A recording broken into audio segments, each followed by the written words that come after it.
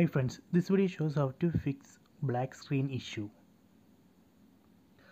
Method 1. You can remove this HDMI extender from the Fire TV stick and try.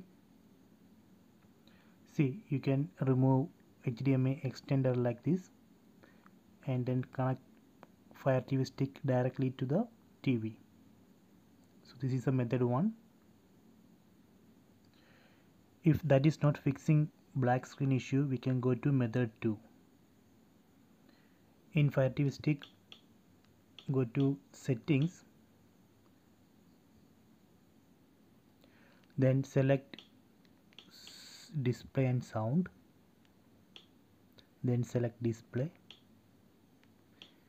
then select video resolution. You can see it's automatic.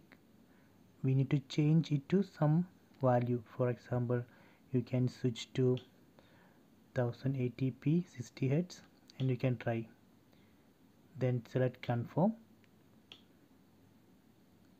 So that way you just change the video resolution from automatic to some value, and that will fix your black screen issue.